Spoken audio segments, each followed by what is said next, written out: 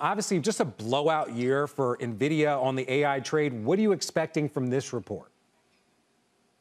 Okay, so what we're expecting from this report, we're going to be really looking at the U.S. restriction on selling to China. That's going to be the biggest risk we see in this report. And we're going to be listening to see what's going to be the strategic plan to deal with that. Right now, Nvidia is selling chips that have lower performance to not get into the restrictions. You know, what's going to be their plan going forward? That's going to be what we're going to be looking for in this report. All right, so you're already eyeing risk. So give me a sense. We're looking at a stock that's up almost 250% year to date. Big gains. If you're hearing something when it comes to those China restrictions that you don't like, or any softness in demand, is now the time to profit take and maybe trim this position?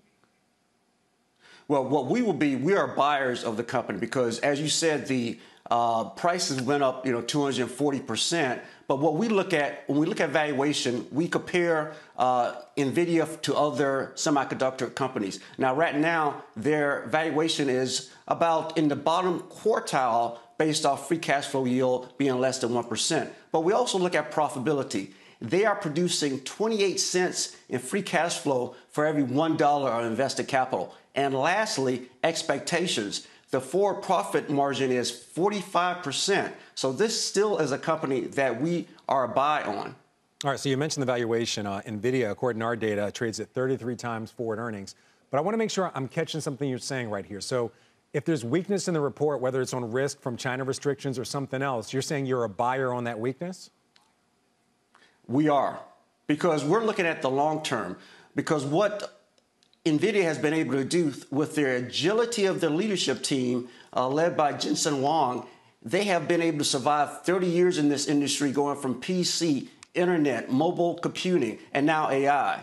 They also have a significant investment in research and development.